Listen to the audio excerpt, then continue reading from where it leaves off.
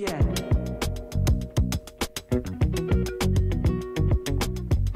Hello everyone.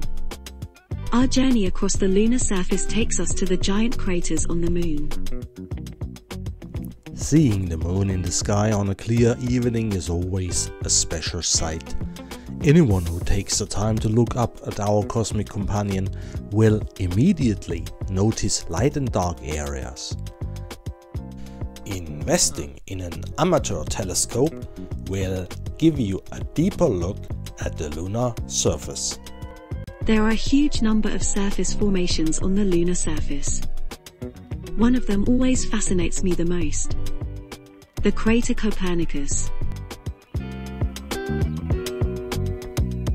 The images and recordings we see now were taken with my 90mm refractor. I also used Barlow lenses to get the magnification.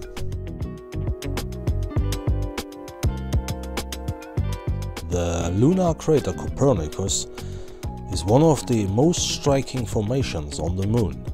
With a diameter of 93 kilometers, 57.7 miles, Copernicus is no small crater.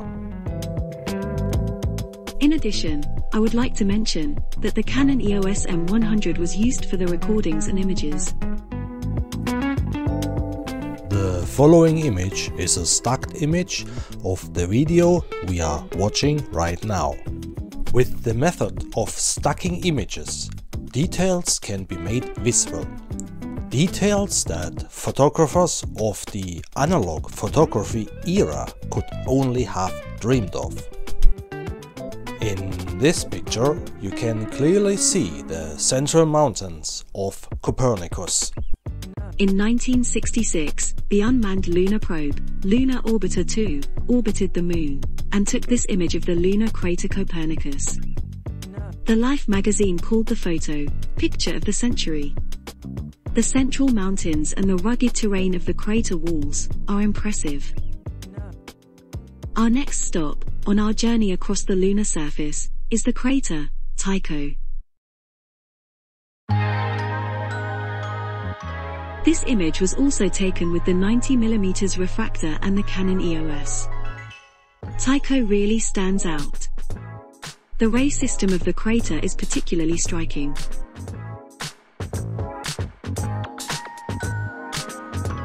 Gigantic craters and tiny craters are found in the same space across most of the lunar surface. There is almost no place that has not yet been decorated by some crater, no matter how small. Many of these craters existed long before dinosaurs roamed the earth, long before fish swam the oceans, long before multicellular life even existed. Tycho is an exception. With an age of only 100 million years, Tycho is one of the youngest formations on the moon. On the 9th of January, 1968, the unmanned robotic probe, Surveyor 7, landed about 40 kilometers north of Tycho crater and took images of the lunar surface. Decades later, the orbital probe, Lunar Reconnaissance Orbiter, which was launched in 2009, and is still in use today, also took impressive pictures of the Tycho crater, with its huge central mountain. Tycho has a very bright interior and is also the center of the brightest and most extensive ray system on the moon. Rays are spread across much of the moon's front side, making Tycho the best-known ray crater. On one of the rays of Tycho was the landing site of Apollo 17.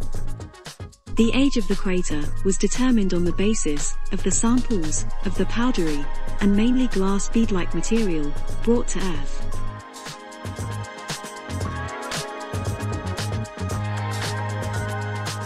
The moon is a fascinating place. Its surface tells us a story that is billions of years old and will continue for billions of years to come.